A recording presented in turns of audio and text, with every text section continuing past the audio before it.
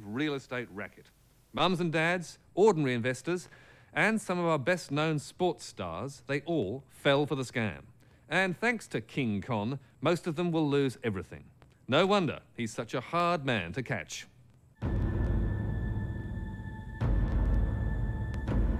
In the heart of Sydney, in this sea of steel and glass towers, is the home of one of Australia's biggest swindlers. This is one of two magnificent sky houses in Harry Seidler's fabulous Cove apartment building. Worth about $12 million for the two of them, on 3 floors, lawn on the roof with a spa, marble absolutely everywhere, every conceivable luxury. Yes, and have you seen the view?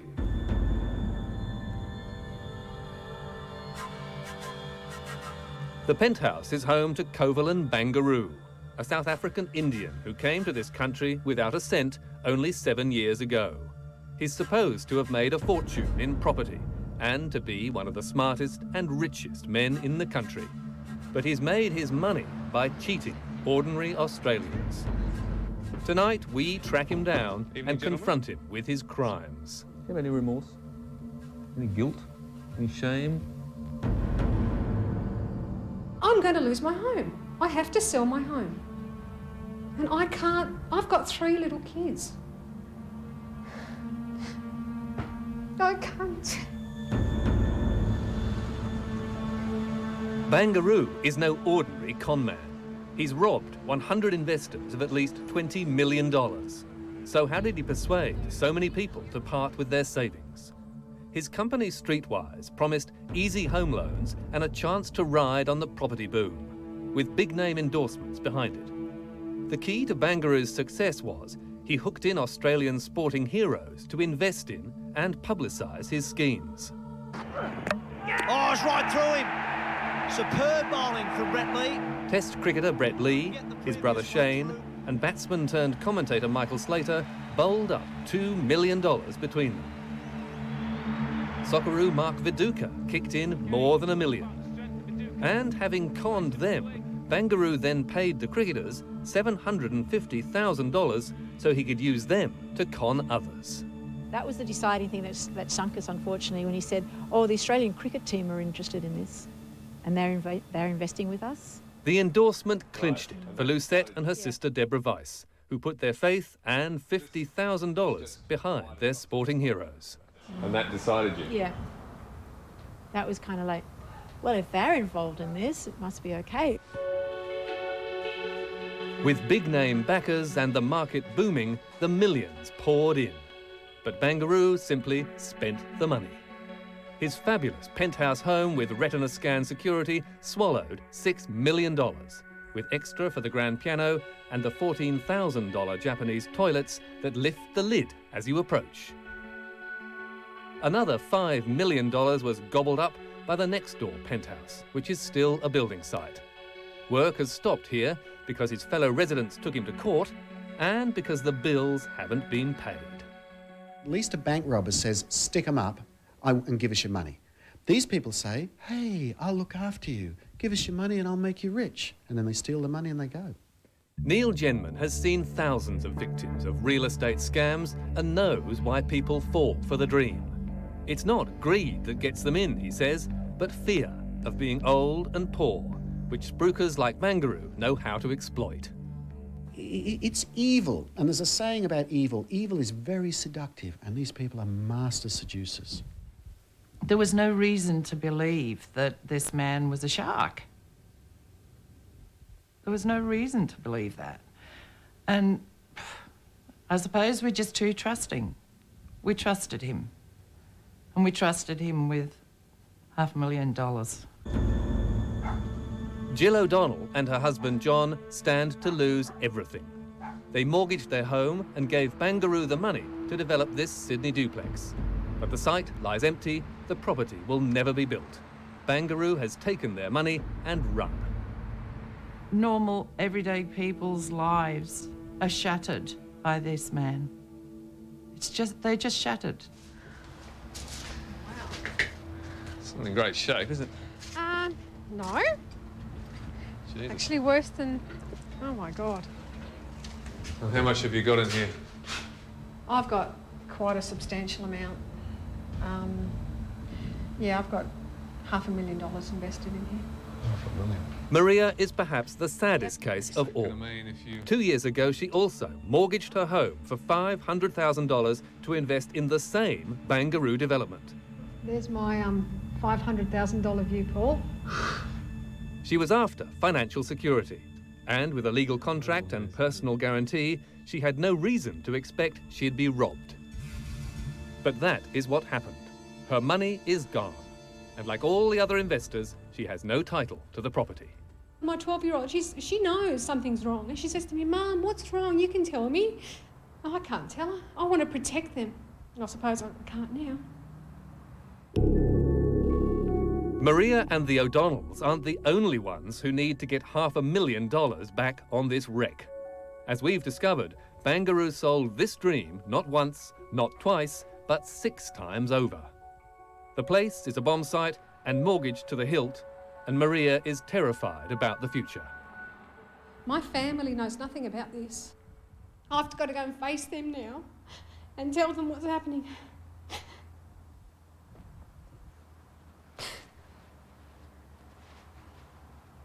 I'm sorry. I can't. I'm sick of being like this. I can't stand being like this. It's not me. I wish I could kill the bastard. I mean, he's out there driving his fancy cars. He drove a car that was worth 2 of my homes.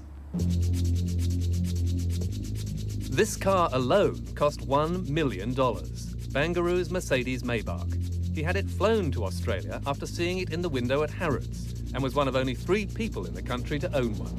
He also bought a Bentley Continental, a BMW 4-wheel drive, a Porsche Carrera, a Mercedes Sports, a couple of Audis, all up close to $3 million worth of toys. Bangaru's big spending got him on the BRW rich list, and he revelled in the fame and business it brought him. But today, as it dawns on his creditors and investors that they've been had, King Kong is nowhere to be found. All that's left is the mess he's created and the pain he's caused. I've tried ringing him. What happens? Goes straight to message bank. I leave messages. Message bank is full now.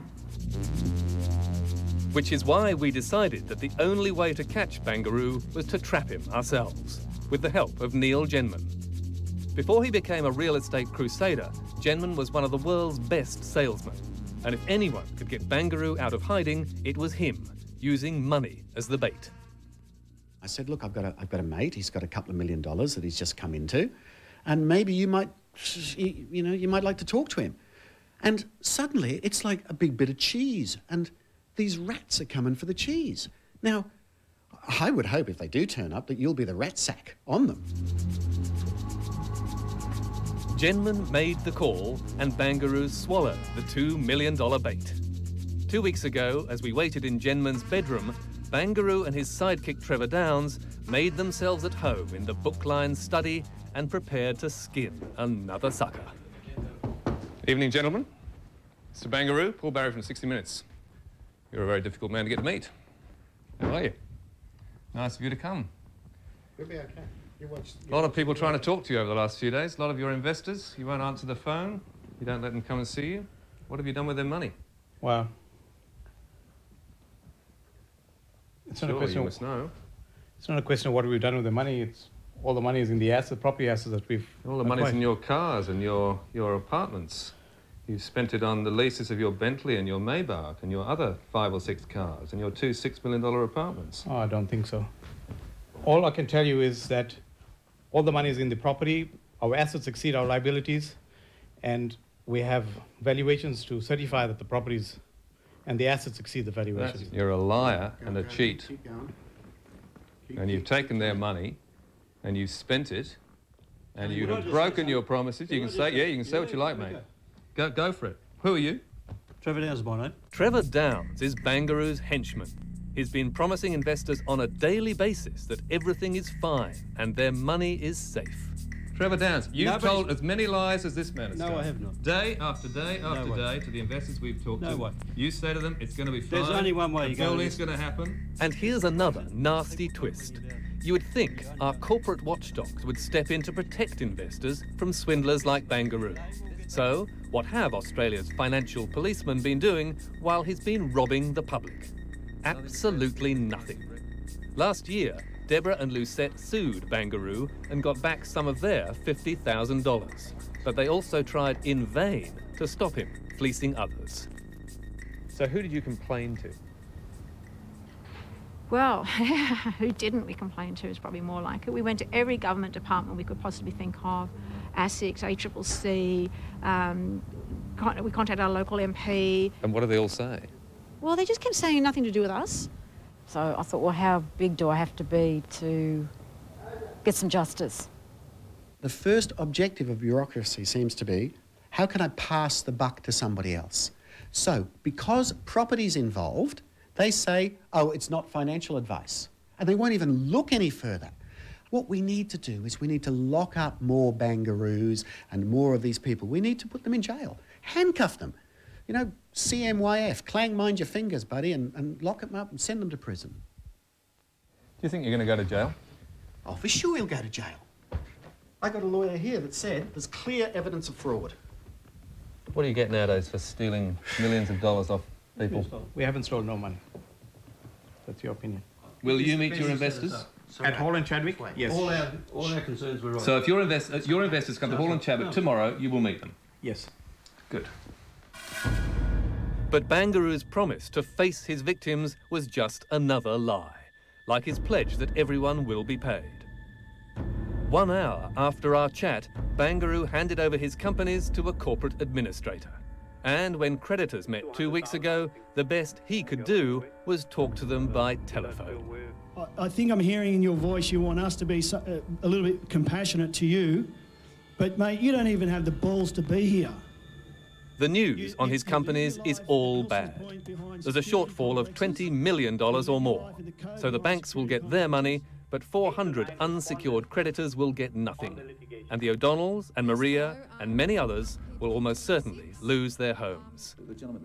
And the tragedy of it all, says Administrator Jeff McDonald, is that Australia's corporate cops could have stopped it. ASIC looked at this company twice. There's a huge deficiency, $20 million.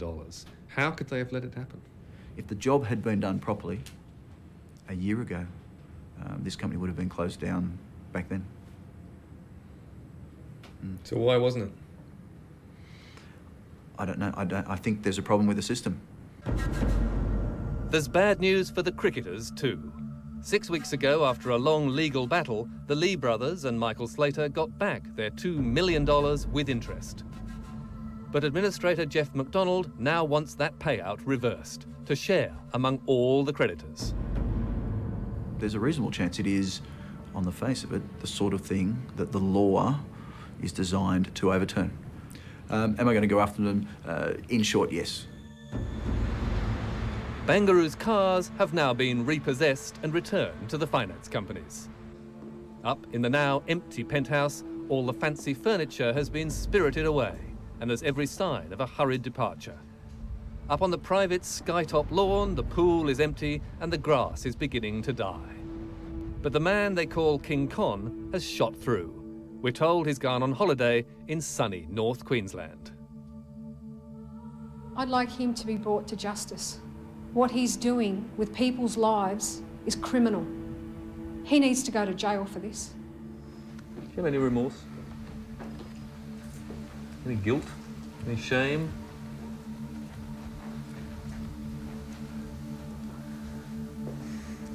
Nothing to say to the people whose lives you've wrecked?